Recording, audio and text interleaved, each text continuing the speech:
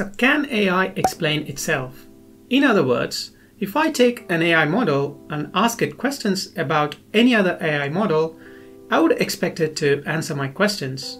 But it turns out that the model simply does not know about any other models.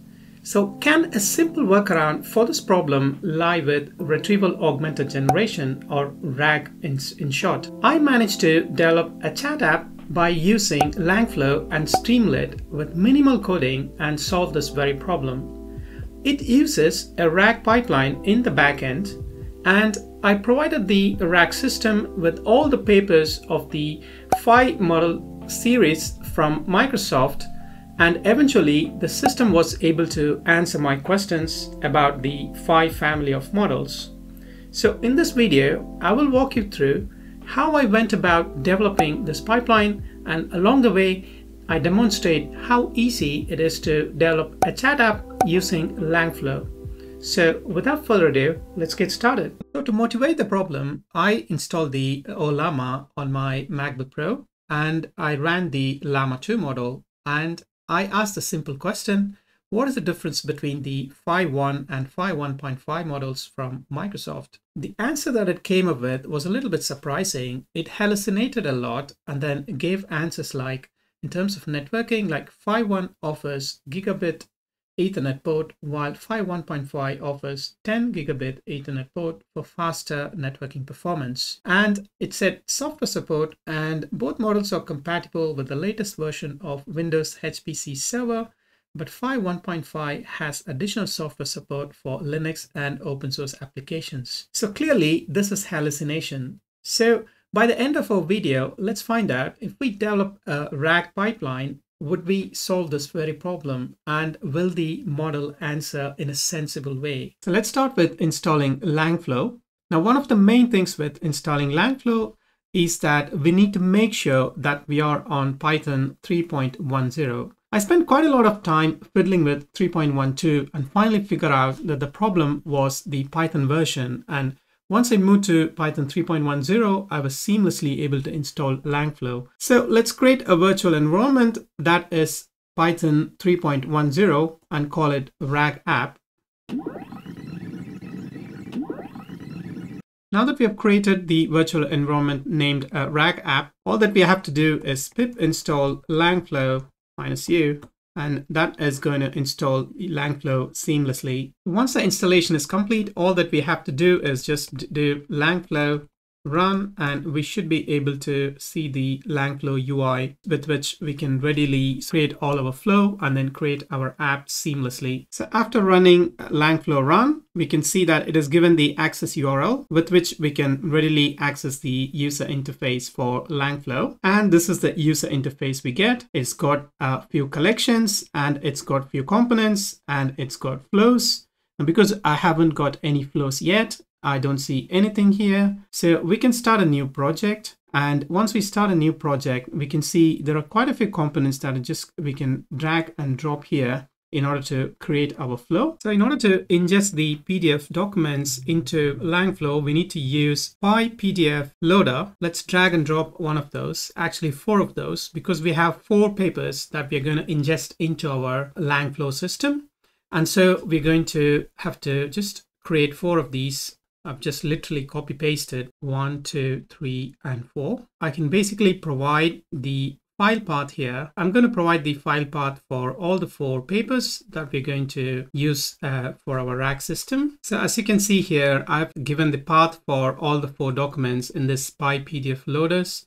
For example, the first one is Lava 5 paper, the second one is 5.15 1.5 paper, and the third one is 5.3 technical report, and the 4th one is Lava 5 paper. We now need to pass all these documents into a recursive character text splitter. Basically, we can use any character splitter that we want, but we have opted for recursive character text splitter. So we can just search for it here, recursive character text splitter, and just drag and drop it here. And all these documents become the input for the recursive character text splitter. So if we just click on here where we get the plus and just drag it and drop it here, that means the output of the PyPDF loader becomes the input to the recursive character text splitter. I'm going to do the same for all of the 4 documents that we're going to use. And once we have those, then we can go and modify the parameters that we have there in the recursive character text splitter. If you just go here, by default, the chunk size is 1000 and the chunk overlap is 200. So I'm going to reduce this to 100. I mean, it's just a choice. We can go for anything, but we need to make sure there's a little bit of overlap between the different chunk sizes. And a chunk size of 1000 sounds reasonable, but if you have very less memory, then you can probably opt for a smaller chunk size. So the type of separator for all of the chunks is text, and also we're going to separate them using a comma. Once we have the recursive character text splitter, then we can move on to feeding these text splitters to the embedding model. So for the embedding, we're going to be using the Ollama embedding model. And once we have it here, we can set any temperature value that you want between -1 and 1. I'm just going to set a temperature of 0. So the different output embeddings from the Ollama model, they have to be stored in some persistent store. And we all know by now the vector DBs are the choice for this. And there are quite a few vector DBs available. We're going to use the FAIS vector store. And we can see that it takes the documents and the embedding model as input. And at the output, it needs to be connected to a base retriever. We're going to connect the chunk documents to the vector store, and we're going to connect the embedding model, which is going to be used by the vector store in order to create the embeddings and then store the embeddings. So once we do this part, we now have sorted out the RAG. It has the potential to retrieve the documents. It has the potential to embed them into different vectors. And then it has the potential to store persistently if needed. So once we have sorted out the RAG element, now we need to take care of the chat element of the pipeline. And for that, we need to make sure that the model, the LLM that we choose, can be used as a chat model. And for that, we are going to be opting for the Llama 2 model. And we will be using the Ollama version, which can be easily run on a small device like a laptop. So let's choose the model that we're going to use. For that, we can go for Chat Ollama, and we can see that Chat Ollama is available there. We can also go for Chat OpenAI, but I'm going to go for the open source, which is Chat Ollama. And so once we have that, we need to make sure that we provide the base URL where it is running. So in our case, it will be in this port 11434, and the model is Llama 2 model, and there's temperature again as a parameter that we can choose. I'm just going to leave it like that. And if at all you want to have a look at the code that's going to be executed, you can just click on this and you can see the entire code, and you can edit this one and you can play around with it and you can check it and finally save it if at all you want to make any changes to it. Because it's going to be a chat application, we need to hold the history of the different chats. We need some form of a memory. For that, we will be using a conversational buffer memory. If we search for conversation, we can see that there's a conversation buffer memory, which we can readily use. So I'm just going to drag and drop that. This conversation buffer memory needs to be connected to the Llama 2 model by some means. And also the output of the vector DB needs to be connected to this chat model. So the way that we will connect all the 3 components together is by using conversational retrieval chat component. We can see that this component takes the LLM as input and takes the memory as one of the inputs, and also the retriever as one of the inputs. And finally, it gives us output the conversational retrieval chain. First, I'm going to connect the base model to the LLM. It got connected fine. Then I'm going to connect the conversational buffer memory to the memory. So that went through fine. And also I'm going to be connecting the vector store to the retriever. So now that all 3 of those are sorted, I think we pretty much have our pipeline. To quickly walk you through what we've got here, we have got 4 of the PDF loaders for each of the PDF files, which are our papers related to Phi models. For example, Phi 1.5 or Phi 3 or the Lava Phi paper. All those PDF loaders are connected to the recursive character text splitter, which is going to take care of chunking the different text that's available in these documents. And then we're going to use the Ollama embedding model in order to do the embedding on these documents.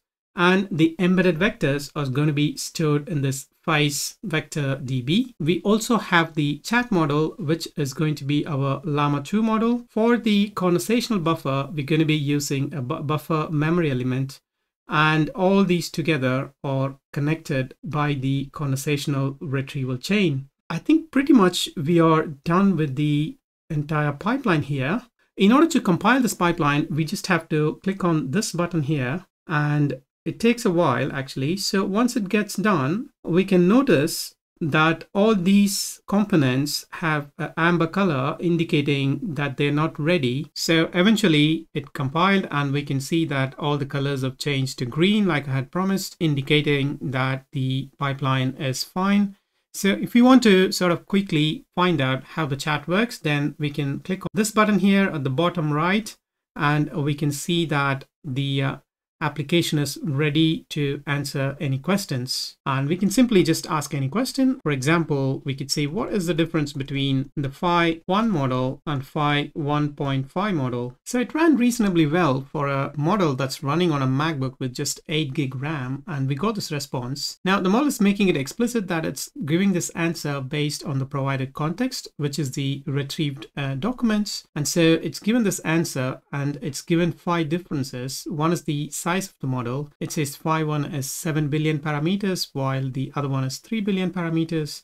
And the next one is the vocabulary size. Phi 1 model has vocabulary size of 320,000, while the other one has a size of 100,000. And the context length, again, the context length of Phi 1 being a previous model to Phi 1.5 is just 4K, while Phi 1.5 has a longer 8K context. And again, there's difference in the training pipeline, and eventually there's training in the performance. So it summarizes the main difference between a Phi 1 and 1.5, or the vocabulary size, context, training pipeline, and the performance. And the Phi 1.5 model is smaller in size but has undergone additional training and fine-tuning, which allows it to perform as well as or better than the larger model in certain tasks. So I feel that's quite impressive. Particularly, it's just listing the main differences in bullet points. Now we may be at a situation where we actually want to use this flow in a separate app. So the best way I found out is by exporting it with these buttons here.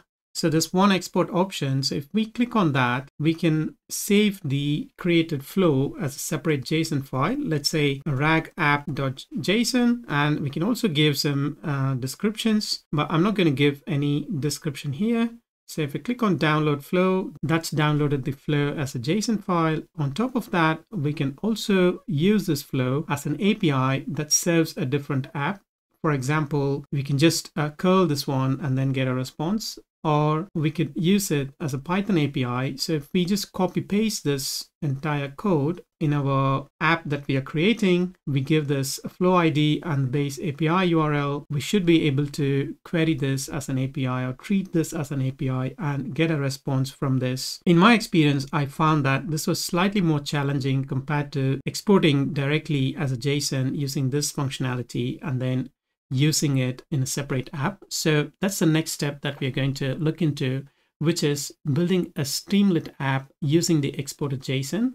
So we'll build a StreamLit app, and then we will query or talk with the PDF files that we have created, and then find out how the exported JSON file is responding. So to get StreamLit working for our app, we need to install StreamLit, which we can do by doing pip install StreamLit, and the installation starts. So there's another package that we need to install, which is the LangChain community. So we can install by doing pip install LangChain community, and we should be able to install that. So to begin with, we created a directory called the simple rag app, where we're going to have the code for the StreamLit app. And we have all the papers downloaded. This is optional, but I've still got the papers here in this repository downloaded. These are the papers that we use to feed the RAG pipeline. And this is the rag.json file, which we exported from the LangFlow. Then we can go about developing the StreamLit app. We should start by creating Python file, which is for the app. So inside this app.py is where we'll stick in all the code to run the StreamLit app and also to import the JSON that we just created from LangFlow. Let's start doing it. So in the app.py, I've imported the StreamLit as st, and I've also imported the load flow from JSON function, which is going to load the JSON that we exported from LangFlow.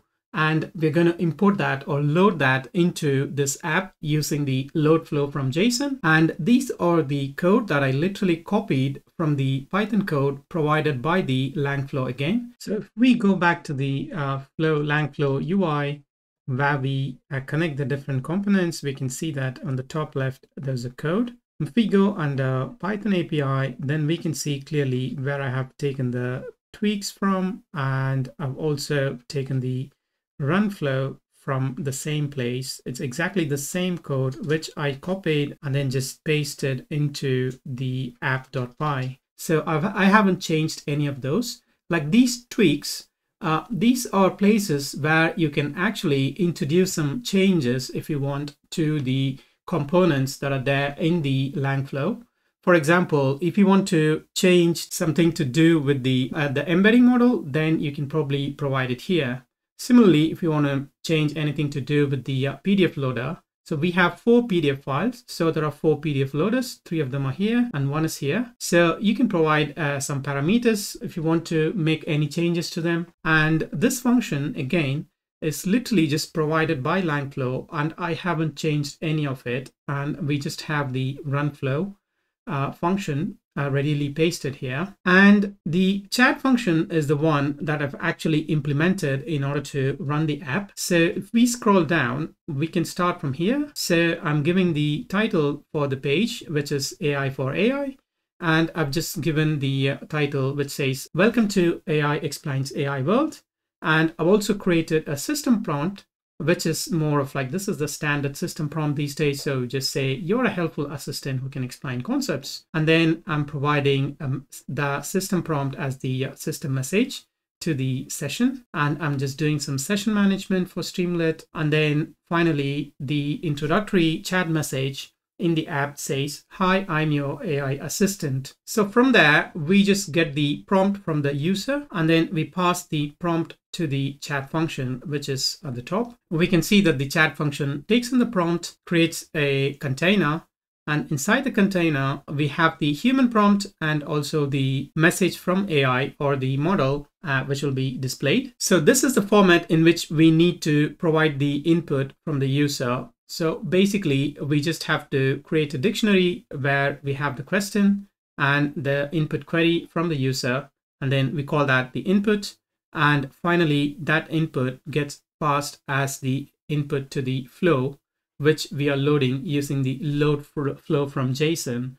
And this is the JSON file that we exported from LangFlow. And once we have the flow loaded, we just pass the input to it and then finally get the output from it. So the output has quite a few elements inside it. So what we are interested in is the chat history. There's also something called the answer that's returned in the output dictionary. So, but here we are capturing the chat history and we are picking up the last one, and then we are picking up the content from the last chat history, which turns out to be the response from the AI model. And so we take that at the output. And finally, we just pass it as the element to display in the UI. And then we just run the StreamLit session. So it's that simple as that. Just one function to run the StreamLit chat and one function to run the flow. And there are different configurable parameters for different components. So once we have coded the app, we can start the app using StreamLit run app. Once we run the command, it's going to churn out all these code. And it's going to take a while actually to sort of load the LangFlow, and eventually it's going to provide the URL to look at the app. So here is the UI for the app. And as we can see, it says, "Welcome to the AI Explains AI World. And I am your AI assistant." So the question that I asked is, what are the differences between Phi 1 and Phi 1.5 model from Microsoft? And the response we get is, "Hello there, I would be happy to help you understand the differences between 5.1 and 5.1.5 models from Microsoft. It goes on to say that 5.1 is a language model that was introduced in 2021 as part of their project Premonition. It's an LLM that is trained on a data set of text from internet, and it also continues to say that 5.1.5 is an enhanced version of 5.1, which was released in 2023. It's a large language model that is trained on a data set of text from the internet, but it includes additional filtering and processing steps to improve its performance, and it lists the key differences between the two. So overall, it says 5.1.5 is an updated and enhanced version of 5.1 with more capacity, better training data, and improved performance. However, it's worth noting that both the models are very powerful and capable, and their performance will depend on the specific task and dataset being used. So this pretty much resembles the same response that we got when we actually played around with the LangFlow. When we ran the LangFlow as an app, and over here, we also found a similar response from the model. So that wraps us up. That's how we can go about putting together different components of LangFlow and then create a final flow as a JSON file, and then import that into an app development framework like StreamLit, and we can straight away create an app with few lines of code. So hopefully that's useful, and I will see you in my next video. Until then, take care.